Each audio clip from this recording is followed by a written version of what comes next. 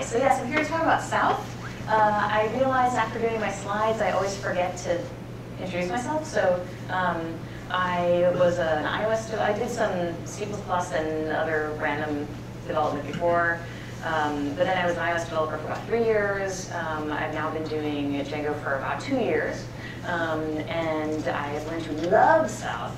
I'm not like the most expert person in the world, but I've done a lot of South migrations and some hairy ones.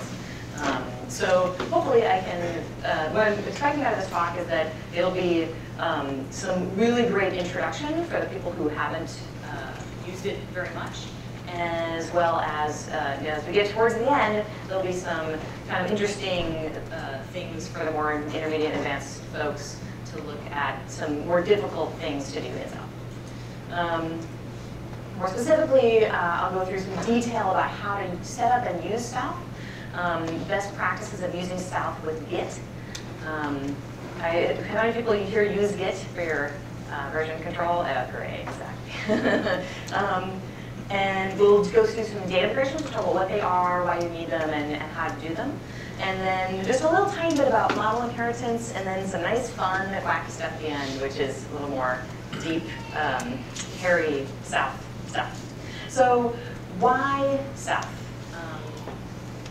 It's kind of two questions, really. Why would you want to use any sort of migrations for your database, as well as why South in particular?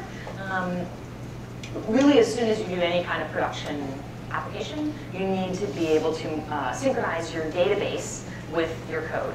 So as you upgrade your code and you add fields to your models, you need to be able to synchronize that with your database. And if you have multiple developers, you may have a developer who is who has added some fields to the database and another developer who hasn't added those yet. You just want to make sure those people are always in sync. You need to be able to roll back. So go from one place in your code and you say, oh, actually that didn't work out, let's roll it back. You also want to be able to roll back your databases at the same time. South is really useful, as Nate mentioned, for migrating data, not just for migrating your schema.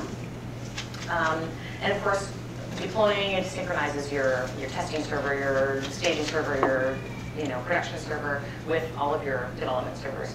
South specifically is the standard for Django. It's been around for a very long time. It's pretty much what everyone uses. It's also being rolled into Django 1.7. Yay! A lot of people have been arguing for that for a long time to get it as actually part of Django core. And it is totally awesome, and it's pretty fun to use. So that is why you use South. The documentation on South is excellent. So a lot of what I'm going to cover, you could easily learn from the documentation. It's both informative and it's not too much. So I recommend going to read the docs and looking at South. First, you want to install it. You can just do, and sorry this is so small, but pip install, you can do pip install South, or you can do what I did, which is pip install -r requirements, putting it in your requirements file where I am right now. We have Django and South, and it installs South for you. You want to add it to your installed apps. You do a syncdb, and when you do this syncdb, it goes into all of your normal Django stuff, and then it also adds a table called South Migration History. And we'll look at that in a second.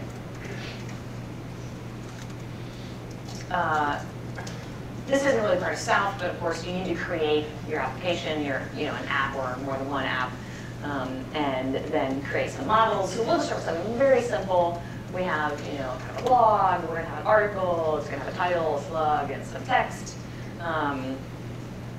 And so for each app, you want to set up that app with South. So South manage.py, schema migration, the name of your app, which is blog in my case, and --initial. And here it's going through creating a migrations directory. I'll point these out because I'm not sure if you can read them from back there. Creating a migrations directory, and then it makes that directory, creates an init file to make that into a package, into a module, and then it adds the model blog.article. You can also, if you have an existing application, if you already run SyncDB, you already have a bunch of stuff in your database, you can run this convert to South instead of using schema migration app name initial. And all that does is it creates an initial migration file. And this will make more sense in a second, so I'll maybe mention it again. And then it fakes that, so it doesn't actually run that migration. So let's talk a little bit about how South works, what it does. When you first set up South, it creates a migrations folder inside each of your apps. So if you have 5 different apps, each of those apps will have a migrations folder. It will have an init.py file in it, and that's where it'll store all the migration files. It also creates in your database a South migrations history table, and that's where it keeps track of which of those migrations, which of the files that it creates in your migrations folders, has already been run in the database. So whenever you say schema migration, so basically you're telling South, create a schema migration for me, what it does is it reads out of your models.py file for that app, and then it creates a migration file that will alter the database. And the point, of course, the way that it interacts with your code after it reads from the models is then when you run that migration file, it alters the database schema, and it can also alter the data in your database. So here you can see that it's created a migrations folder, and then and that's when I just first create, when I run the app, do an initial migration for the app. It always numbers your migration, so this one's 0001. And this, when you do an initial or an auto schema migration, it's automatically creating all this code for you. So I didn't write any of this. This is just created by South. And you can see that in every migration, there are two important pieces, right? One is these definitions of forwards and backwards. And the other one is a dictionary called models. And this, you usually interact only with these two. So it's easy to kind of ignore this. But this is an important thing to understand, is that whenever South creates a migration file for you, it includes in code, in its own file, what it believes to be your model structure at this moment in time. That way it doesn't have to worry about whether the database is in sync with what it's doing right now. It ignores the database at this stage, and it kind of freezes your models for this app in the file. And then it creates a forwards migration, and that means it's telling that it's going to make these changes to the database when you run this migration file. But you can also run it backwards, so you can roll back, and so it's going to have a backwards function as well, method. So this forwards method creates the table blog article, which has an ID, a title, a slug, and body text. And when it runs it backwards, it deletes that table.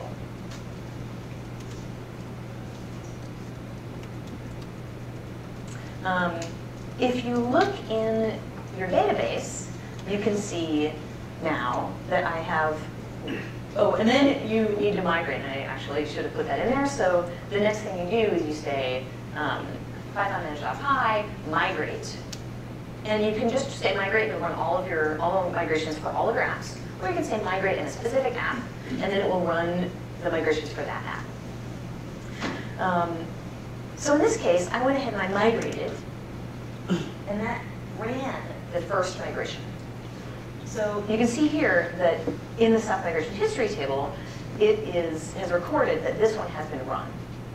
And in I can do a manage.py migrate list, and it'll give me a list of all of the migrations that have been run for all the apps. And this is very simple, but you can see that in an application that's in a running website, these are actually the last 3 of like 7 different apps. And so it's really nice to be able to see, okay, so on all of those migrations, it got up to 25, and I haven't run these yet, and then these have been run, but these have not been run. So that when you pull code from another developer, you can see, oh, I still need to run some migrations. So let's focus just on the top 3 lines here. Your normal workflow when you're working with stuff. You are going to write some code, you'll update your model file, and then if you update your model file, you want to create a schema migration, and then you want to migrate. You want to run that schema migration file. So this, you'll just do this over and over. You'll, rinse and repeat. So change your model some more. You'll do schema migration, app name -- auto. Auto just means automatically create one for me. That's not the initial one. And then migrate, which runs that file and actually changes your database. So until you say migrate, it doesn't actually change the database. It just creates the file. But often, it might happen that you say to yourself, oh, you know what, actually, I wrote some code, I changed my database, but you know what, I thought of a better way to do this, and so I'm going to migrate backwards. So you can manage.py, migrate, I should have put this in code text because you don't actually say it backwards. You say manage.py, migrate, and then you can give a specific number. So you can say 0005. So let's say you have 7 migrations. And you can tell it to migrate back to 5. You can also tell it to migrate all the way back to nothing, which is migrate 0.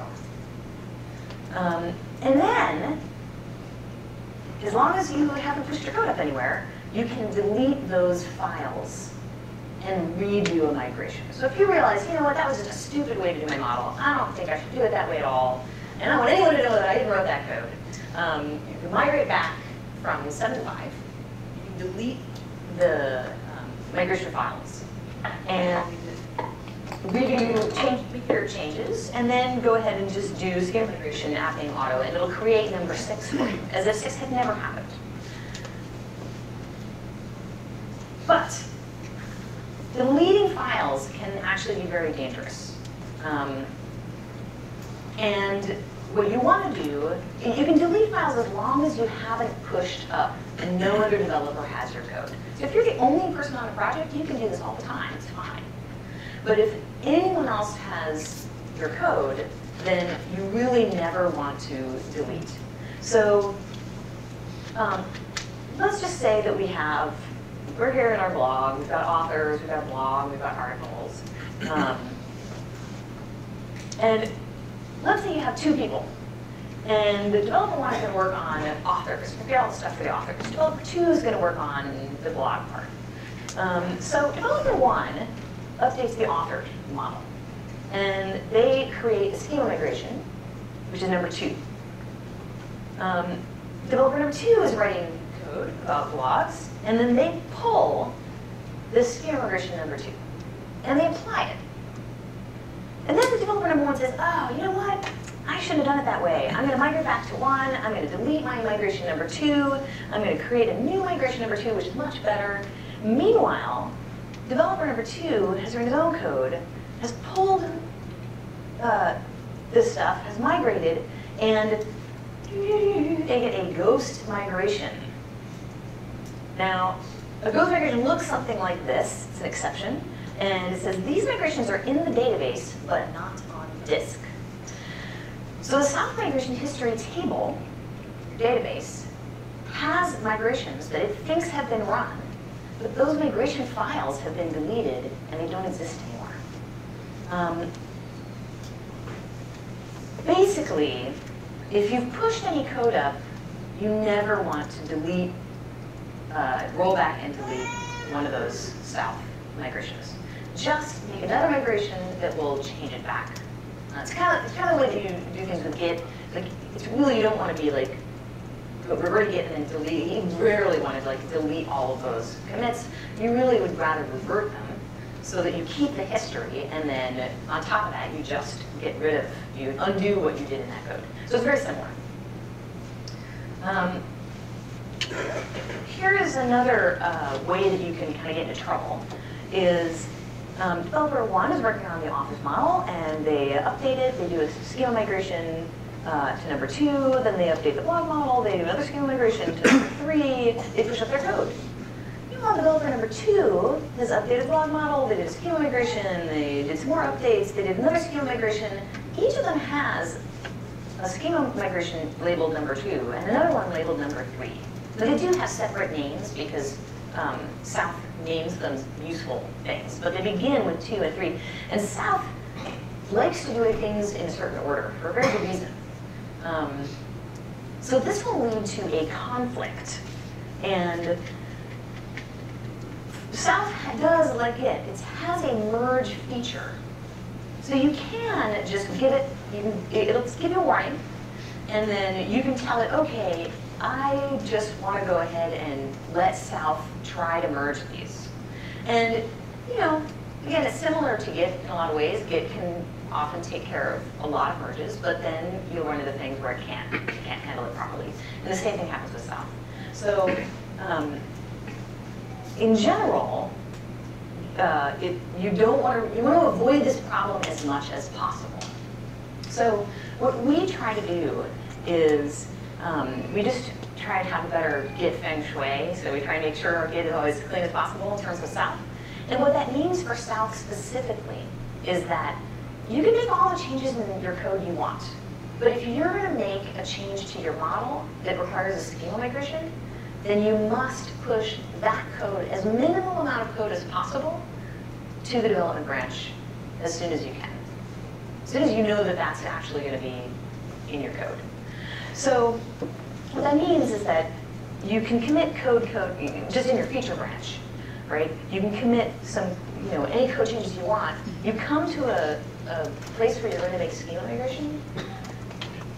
You take the models.py files and the schema migration files, and occasionally there will be some other files that are touched by this as well. But you want to take all of those things and put them in one commit, if possible, and then either just pull that commit directly over to develop or do a cherry pick, so that your other developers can get that migration soon, so that they don't end up also working on another branch and creating schema migrations that can kind of overlap with schema migrations. Any questions so far about anything? Forgot to ask a question. Okay. Feel free to ask at any time. Okay, data migrations. So sometimes you'll do a schema migration and you'll change your database, but you realize I actually can't change that in the database without losing all of my data. And in production, that can be a serious problem.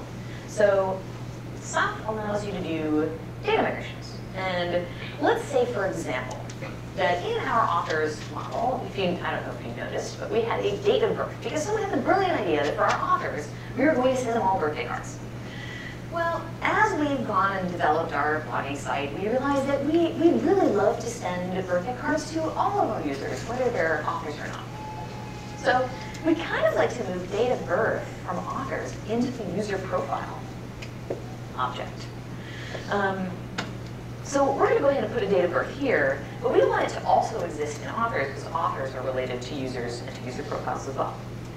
So somehow we have to get this information out of the authors. Say we have 200 authors and they all put in their date of birth. We have to get that information out of the authors objects in the rows in the database. And we have to put it into these new objects that will be connected to the authors.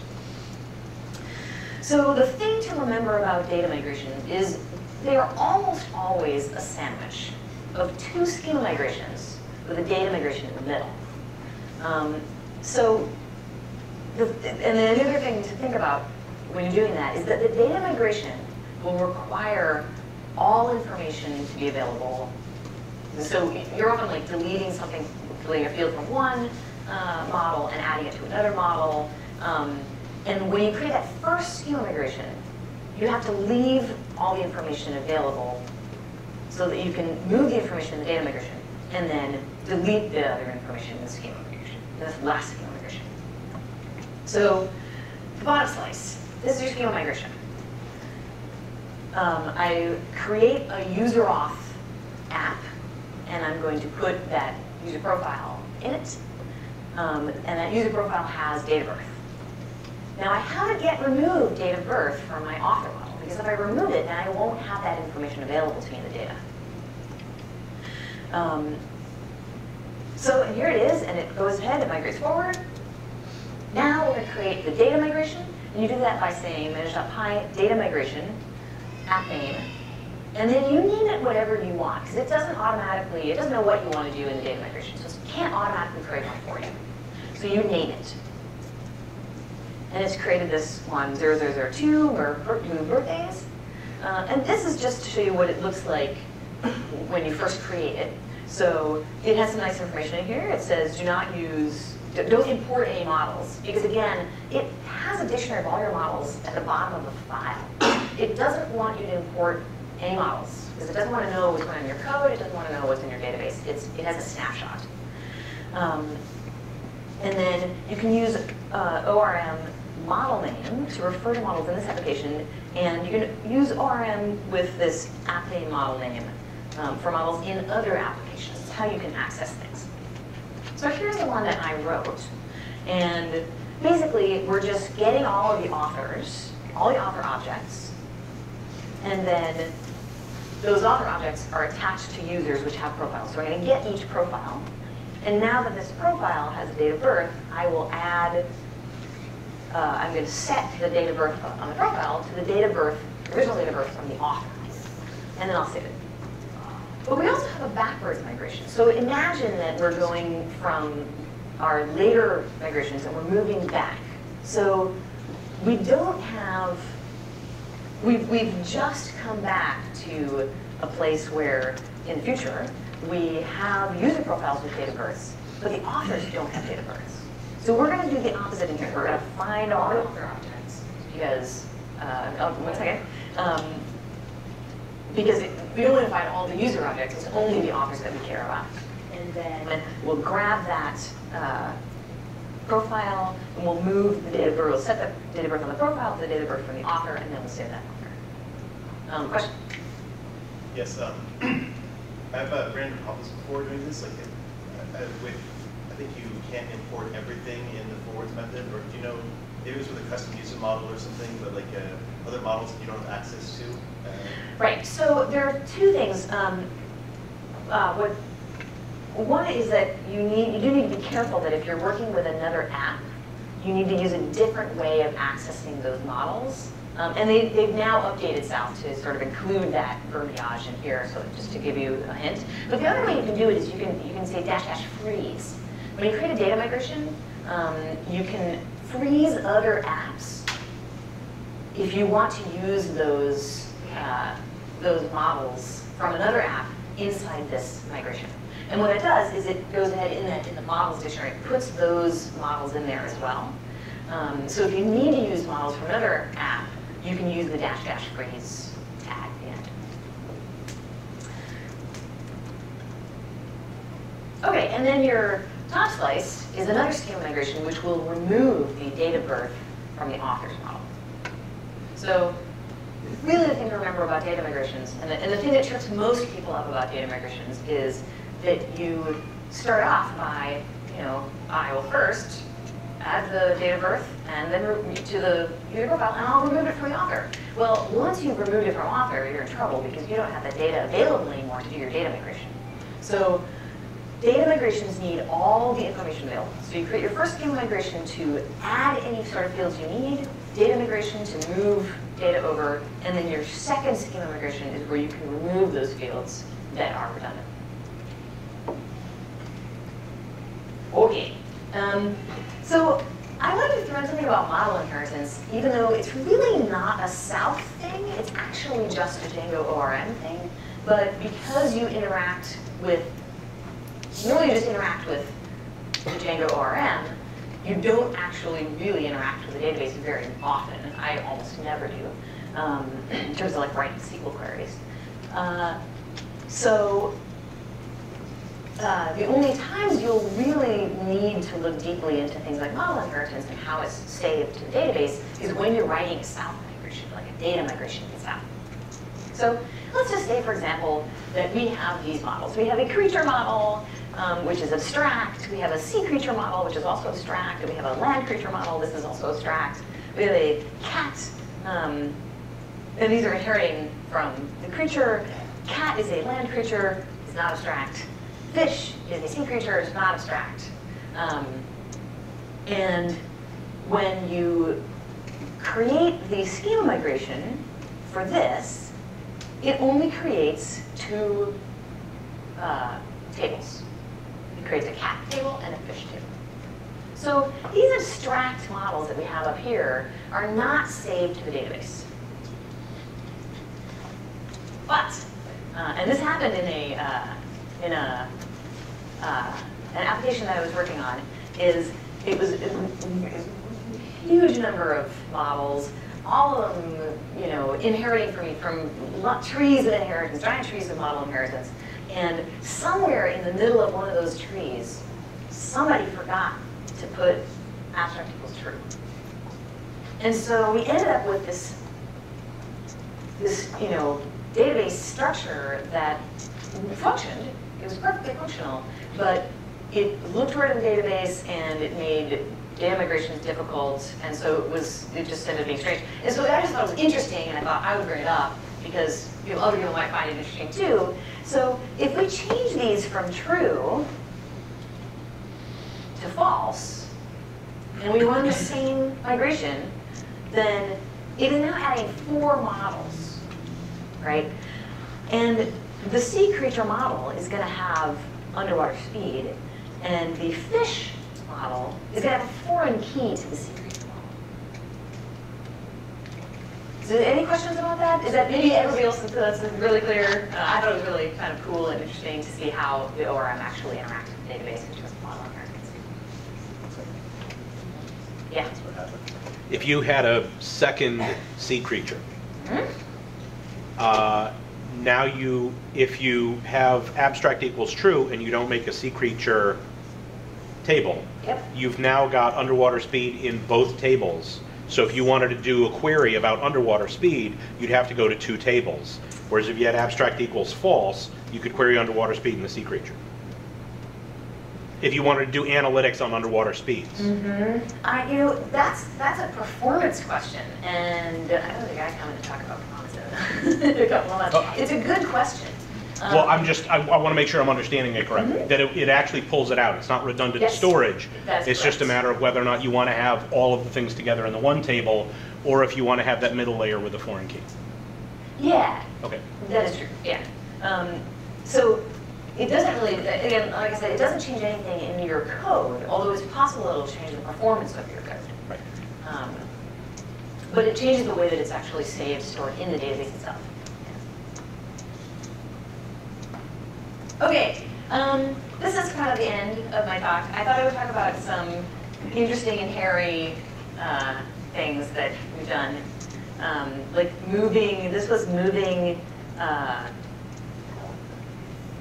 it was like moving an object into, like taking essentially what was kind of a user object but wasn't a user object, it was like related to a user object into like a user profile, which is a totally separate app, and moving everything, an entire object, ripping it out, putting it into another app.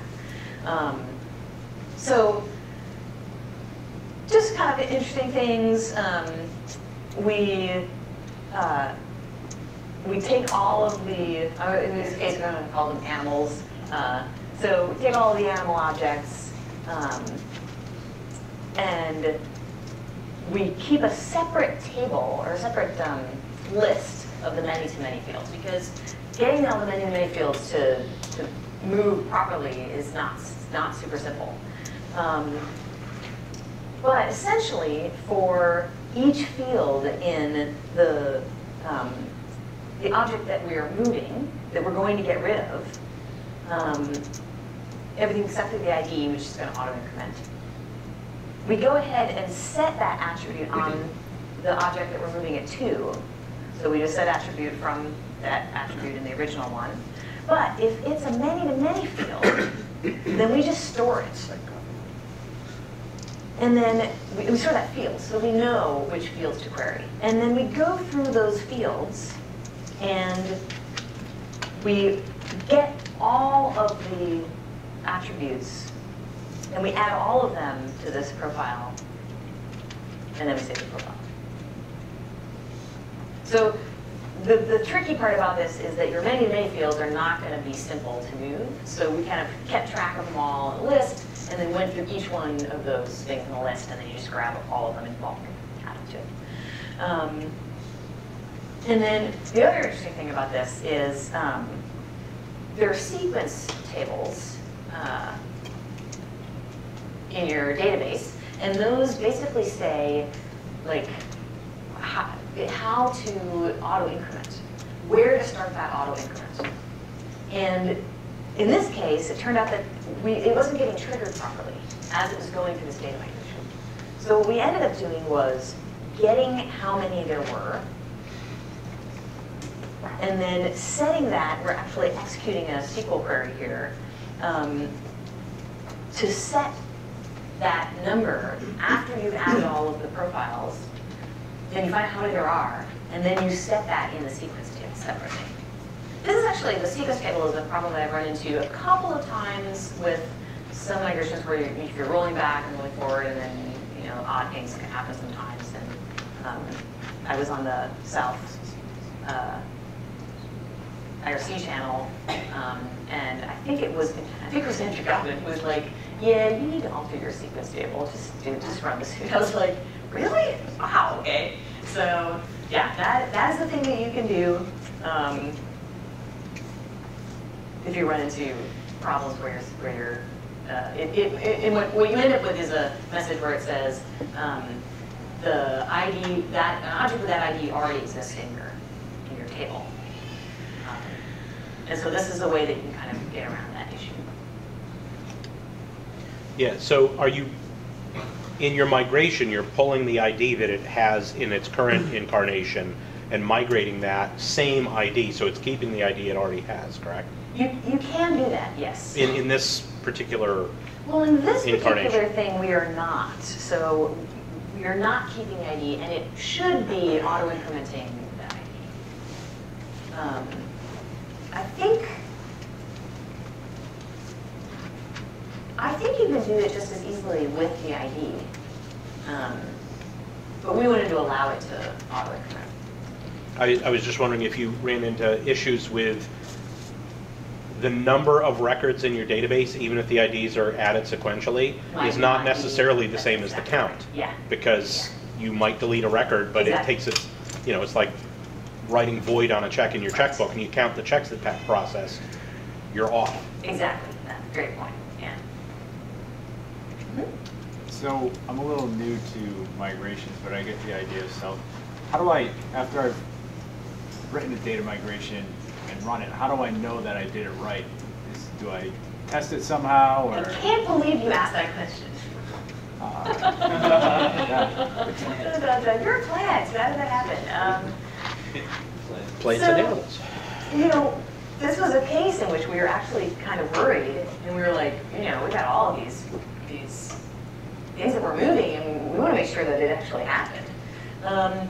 And I looked up how do you write tests for migrations, and I tell you, I was very unhappy to find that a lot of people were saying, "Oh, you don't need to test migrations." I was like, "What? Oh, you shouldn't test the data migrations." I was like, "Are you crazy?" So then there were some people who said,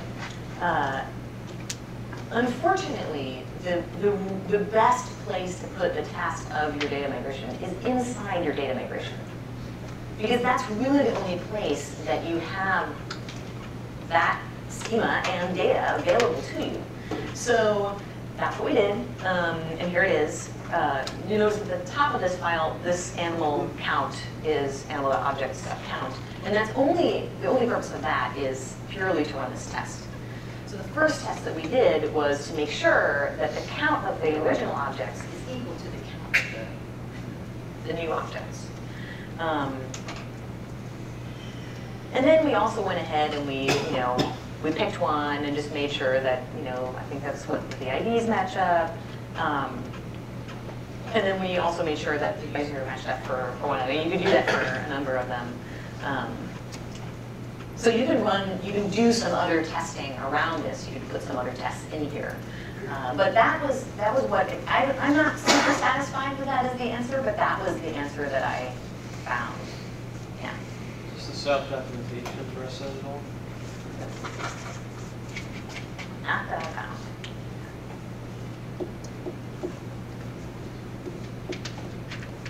And that's it. So if anybody has questions, I'll be happy to try to answer them. Yes? Can you use South to migrate data into Django? So let's just say that I've got like an existing PHP app or something, and I want to bring in Django. Can I use South for that? I mean, I would say fixtures are probably better. I've seen fixtures that read out of the CSV file. I'm not sure that, I mean, I'm trying to think of I really don't think so. And part of the reason is because it's designed to read out of the database that you currently have and interact with the data that's in there. So it's just not, I mean, you could, if you wanted, write a schema or a data migration that read out of the CSV file and then interacted that way. There's no reason why not. And in fact, now that I think about it, the nice thing about it is that it does block it in terms of a moment in time, in terms of your database. So in that way, it's kind of better than fixtures because it's not going to get run, you know, at some other moment. It'll get run at a very particular time. So you know what? It actually could be a really good way to do that. It's just to add or comment on that. Would you, if you had a bunch of data in like Postgres or whatever, and it was in a different application, you want to make it into a Django application, would the best thing to do be use Postgres functionality to like migrate that into a new database, and then whatever changes you're going to make to that, because you're going to be using it right now, and then start with like initial Django models that match that, and then try to migrate from there. Like, you just have a bunch of data in a database and a schema that has like a lot of logic in it already, and you're like, that's what we want. Then you have to write Django models to match that. Is there like? Did anyone done this before? Good thoughts on taking an existing database from a completely different application? I got some code that does that.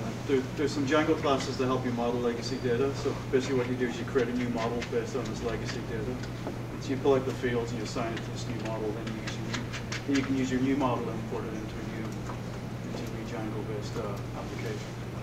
And with the data, how do you migrate for the data? Oh, do you you keep just the do database? scripts to suck the data out, assign it to this legacy model, then put it into your new database using the model of the new app. And you're doing those scripts rather than as a data migration? Yeah, you're basically doing your own data migration. I don't think South would have any way of doing that because you'd have to sort of figure out how to define the new model within South, so you can figure out how to pull it in basically into your existing app. If that makes sense. It's So a do you good write? question. Do you write the like your new Python, your Django models that you've written in Python? Do you write those just to try to match the database schema that you have? No, you don't have to do that. What you can do is basically you're writing some new Python code. So you're basically defining some new models that pull the data from this legacy database. These new models could actually be exactly the same as the models in your new application, but chances are the models don't match exactly, so you're going to have to do some sort of finagling and figure out, because you might have a new model that say represents, I don't know, a fruit, but the old one might represent stuff in a totally different way, where it's got like vegetables and the fruit is a subclass of vegetable, or something thinks tomatoes or tomatoes or fruit or vegetables. But, you know, so you may need, it really depends how your model's set up. I think you should run this. Maybe afterwards we can talk about it. We'll talk about it. Reverse engineer your database into Django models. That's your next step. Whoa. Whoa. Anything else? Yeah. Yeah, I don't want to get into like too much specific database specifics, but I have a question came to mind to ask. So I used South in the past, don't use it at my current job, and we had a situation with a very thorny manual migration, which is the only way they did it. And I was wondering if South might have helped or actually made this even more difficult. So the problem was, I don't know how many people use MySQL, but the differences between metadata locking in before 5.5 versus 5.5 makes schema migrations a lot more difficult. placed on like a very active table. And so we actually had a situation where we had to disable like permissions, read and write permissions on a specific table, and like kill active queries and do just a lot of kind of hand-holding to the database. Then like make the schema change, and then undo all those changes. Oh, wow. And yeah, so given that maybe there were probably things on the database level we could be doing different, I'm just wondering if you or anyone's had like a thorny migration instance like that was either helped or harmed. So I haven't. I mostly use Postgres. that's In part because, despite the fact that before Postgres was a pain to set up and it's much more strict, the fact that it's much more strict makes it much cleaner, and you just don't end up with running into those kind of problems. But I don't know if anybody else has run into those sorts of issues migrating between different versions of MySQL or between Postgres and MySQL.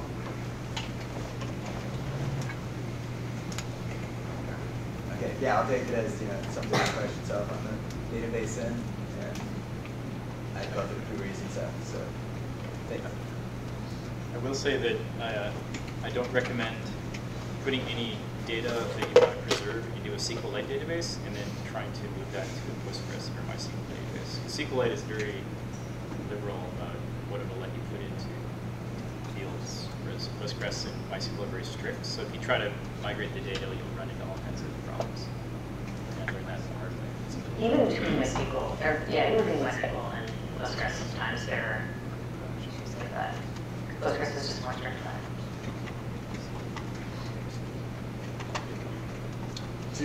Actually, just want to comment, you have a beautiful dress there. Do you have any, do you have